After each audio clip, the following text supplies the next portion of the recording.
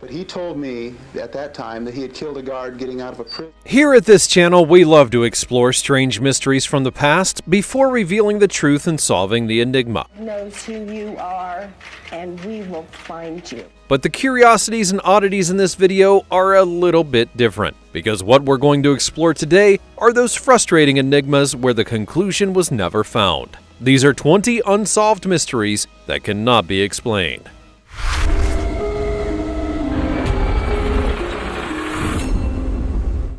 Number 20.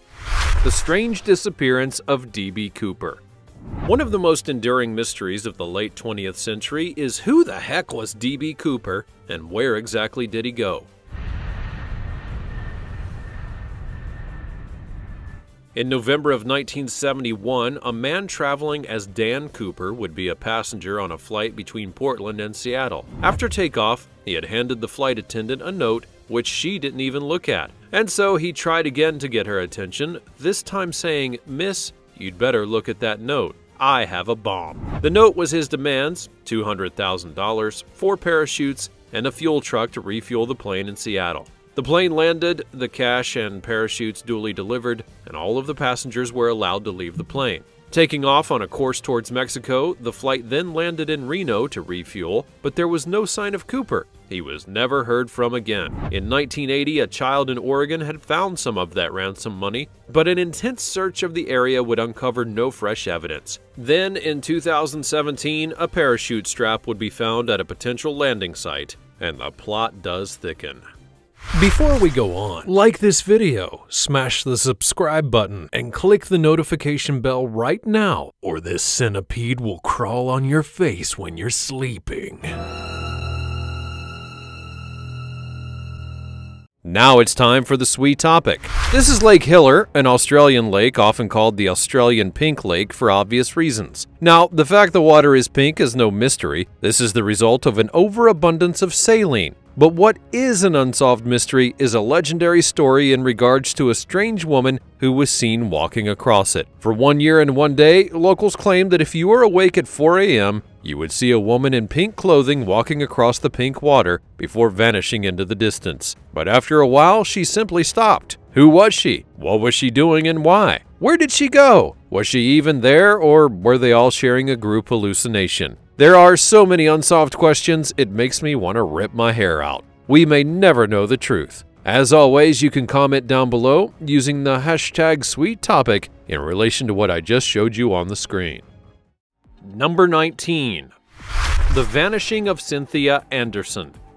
Is the man coming after me? Cindy, it was only a dream. No, Mama, he murdered me. All the way back in 1981, Cynthia Anderson was just 20 years old and working as a legal secretary in Toledo, Ohio. She had just handed in her notice at work and was planning to head off to Bible college with her boyfriend, but she then disappeared without a trace and has never been seen again.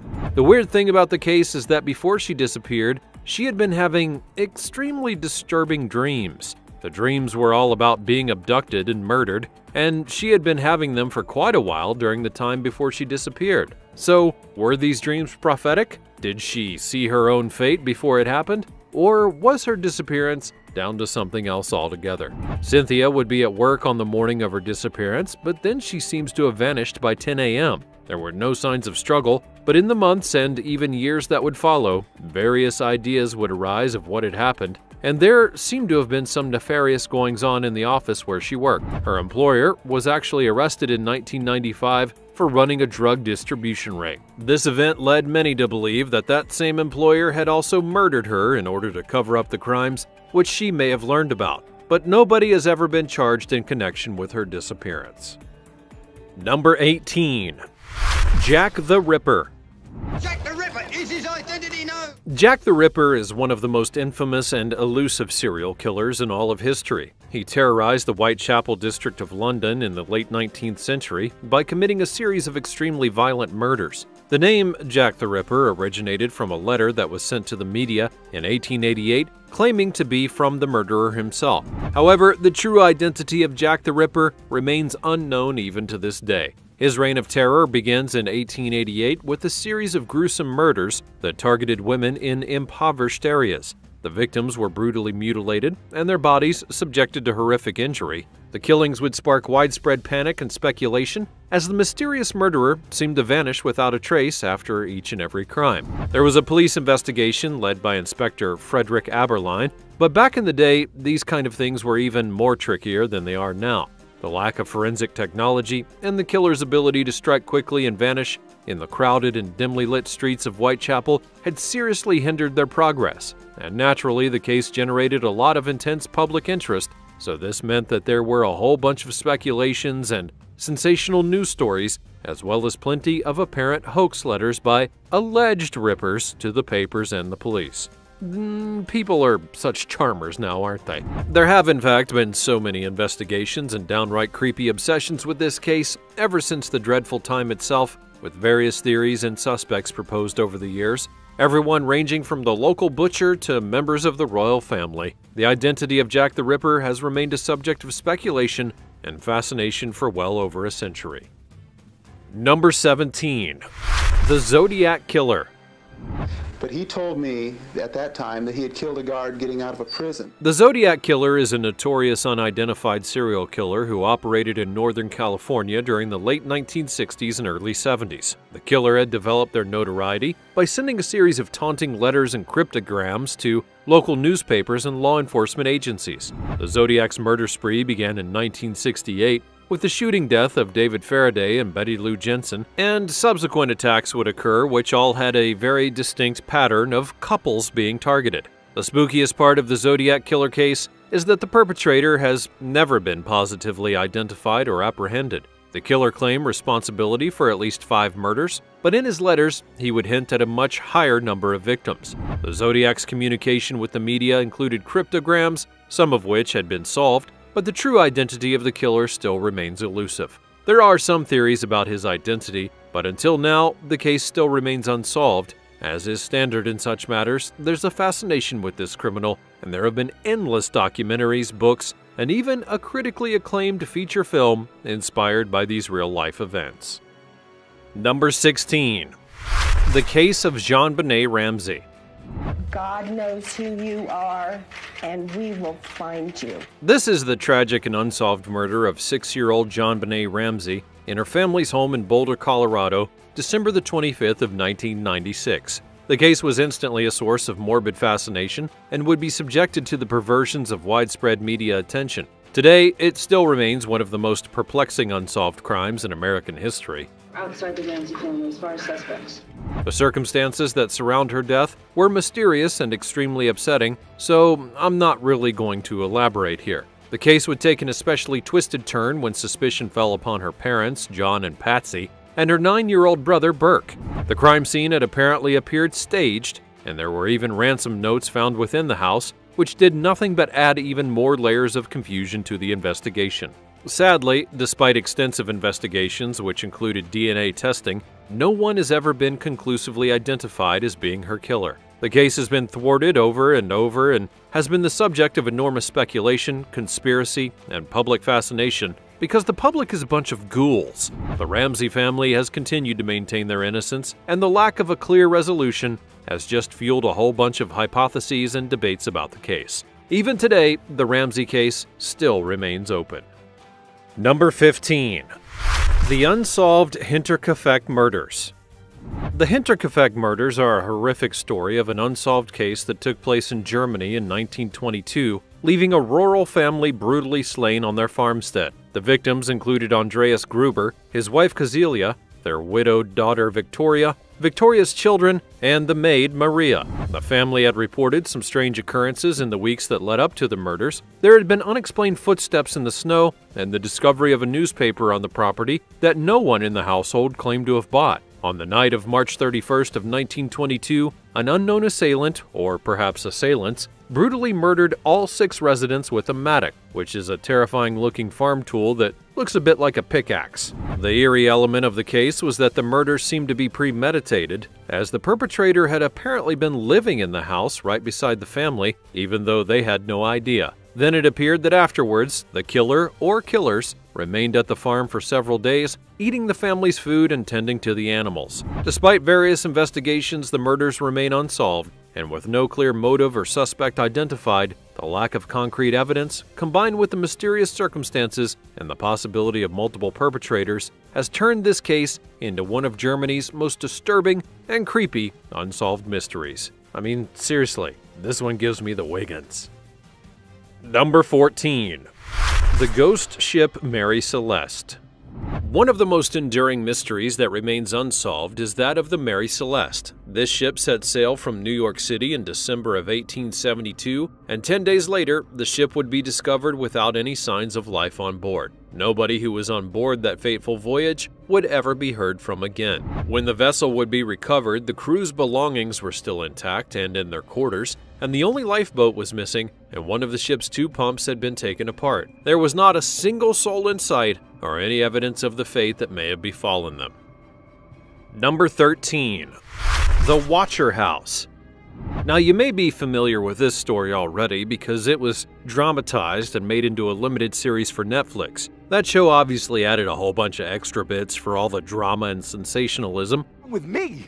I'm not the one that broke into the house and started writing the dumbwaiter lady. But it is based on a true story of a home in New Jersey, which had been at the center of a similar story. The Watcher House, located in Westfield, New Jersey, is known for its history as being the subject of a mysterious and unsettling series of letters that were received by the Broaddus family after purchasing the home in 2014. The letters, which were allegedly from an entity referred to as the Watcher, had claimed that the house had been under its surveillance for many decades and made super creepy references to the family's activities and the presence of young children. Here's a top tip: if this happens to you, don't hesitate to move. Like, really, really far away. The Broaddus family were naturally rather alarmed by this, and they never moved into the house, but instead filed a lawsuit against the previous owners, claiming that they were not informed of the Watcher's presence. The case gained some media attention, and speculation would grow about the identity and motives of the so-called Watcher. The contents of the letters were very cryptic, and they suggested an unsettling level of knowledge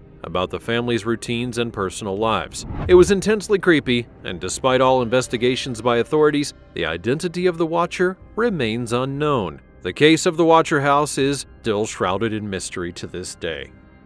Number 12. The Mystery of the Circleville Letters. The Circleville Letters mystery is about a series of threatening letters that were sent to residents of Circleville, Ohio, during the late 1970s and early 80s. The letters were very menacing and detailed, featuring knowledge of the recipients' personal lives. It all began with Mary Gillespie, who had received an anonymous letter accusing her of an extramarital affair. The letters would soon escalate in intensity and became aggressive. They contained details that would suggest the sender had intimate knowledge of her activities. The mystery grew when the writer expanded to target not only Mary Gillespie, but also her husband Ron, who had eventually found himself implicated in the affair. It took a dark turn when a booby trap would be discovered on the property, which led to suspicions of a dangerous stalker. Today, the true identity of the Circleville letter writer remains unknown, as does the motives behind the campaign of harassment. Number 11. The Axeman of New Orleans.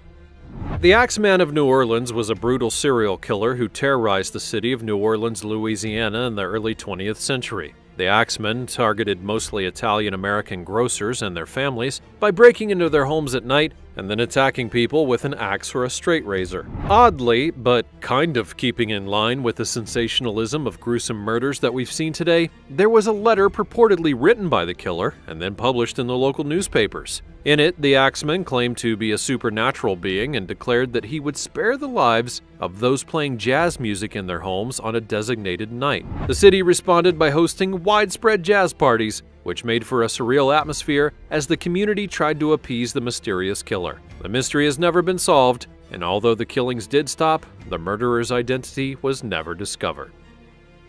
Number 10. The Mysterious Drowning of Natalie Wood.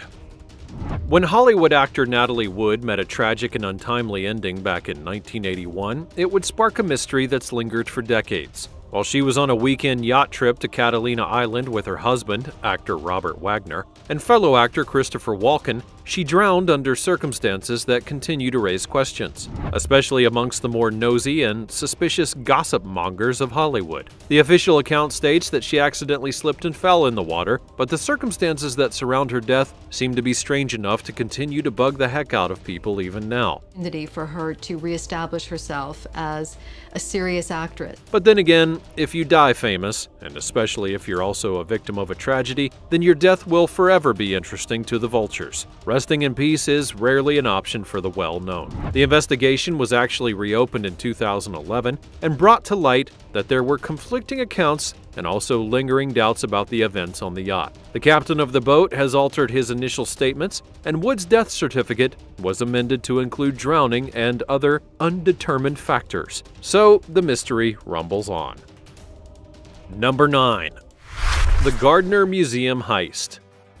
Back in 1990, two thieves disguised as police officers broke into the Isabella Stewart Gardner Museum in Boston, Massachusetts, and stole no less than 13 works of art with an estimated value of $500 million. To this day, the case remains unsolved, and there's never been any arrests. There's still an active $10 million reward for any information that leads to the recovery of the stolen artworks. Amongst the pilfered paintings were works by Vermeer, Rembrandt, Degas, and Manet, and although there's been an ongoing FBI investigation, very little is known about what actually happened. There's next to no physical evidence, but the information that has been gleaned through interrogations has led the investigation to focus primarily on the Boston Mafia as a possible perpetrator. Number 8. The disappearance of Jimmy Hoffa. The disappearance of Jimmy Hoffa has remained one of the most enduring mysteries in American history. Hoffa had led the International Brotherhood of Teamsters, which was one of the nation's largest and most powerful labor unions, from 1957 to 1971. His leadership style and alleged ties to organized crime had made him a fairly controversial figure, but it was his mysterious vanishing that would cement Hoffa in the history books. On July the 30th of 1975, Hoffa vanished without a trace from a parking lot of the Red Fox restaurant in Bloomfield Township, Michigan. It's gone by. I think that it's clear that my father has been assassinated. There are, of course, tons of theories about what happened. Many of these would suggest he had been the victim of a mob hit, possibly due to power struggles within the Teamsters or his refusal to align with the Mafia's interests. Even though a lot of investigations and searches have been conducted over the years, his fate remains unknown. Some of the theories include the idea that he was buried under Giants Stadium. Others would reckon that he was disposed of in a Florida swamp. Theories abound, but none have ever conclusively been proven. Then, in 1982, he was declared legally dead, but the question of what happened to him still persists. Number 7. The creepy murder in room 1046. The creepy murder in room 1046 refers to an unsolved murder case at the Hotel President in Kansas City, Missouri, all the way back in 1935. The victim was an unidentified young man who had registered at the hotel using the name Roland T. Owen. On January the 2nd, hotel staff would discover the man they knew as Owen brutally beaten and bound in room 1046. He had been repeatedly stabbed, and his head was covered with a dark green robe, and despite all the injuries, he was conscious and refused medical help, insisting that he had simply fallen against the bathtub. He also apparently mentioned having 2 visitors earlier, but their identities were never established, which is weird. To add to the mystery, he checked into the hotel without any luggage and paid for his room in cash. But it was 1935, so he wouldn't have exactly had to have had a credit card or even had one in the first place. When he was asked about his lack of belongings, he claimed to be in transit and awaiting a friend. Later that evening, phone calls from Owen's room would raise suspicions because apparently there were calls from an unnamed woman who was asking for him. The next morning, hotel staff would discover him dead in his room. Authorities found bizarre clues, which included a cryptic note that read, "Dawn, I will be back in 15 minutes, wait," and the room's phone was ripped out of the wall. The murder in room 1046 remains unsolved and continues to get people into a tizzy as they try to make sense of all the weirdness. Number 6. The Lost Colony of Roanoke.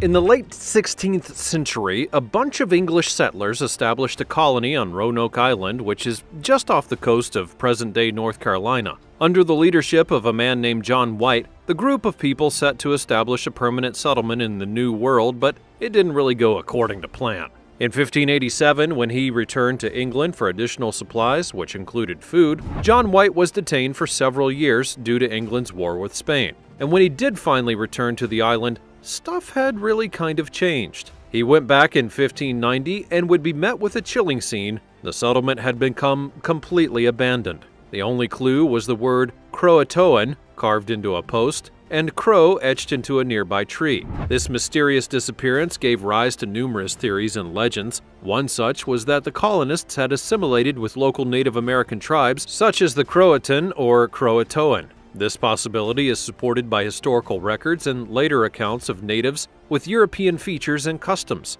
Another theory is that they suffered from hunger, illness, and possibly attacks by hostile Native American tribes, which led to their demise. Frankly, many of the early European colonists were pretty useless at keeping themselves alive when they arrived in America, and it would not be uncommon for most of them to succumb to sickness or starvation, given the fact that they often arrived without adequate supplies or even knowledge enough to provide their essential requirements to stay alive. But, you know, who really knows?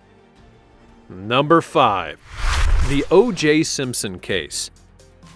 The O.J. Simpson case is still one of the most sensational trials in all of American history, taking place between 1994 and 1995, and caught up in what seemed like everyone in the entire country in the controversy as it brought to light the long-festering issues of race, celebrity, and the legal system in the United States.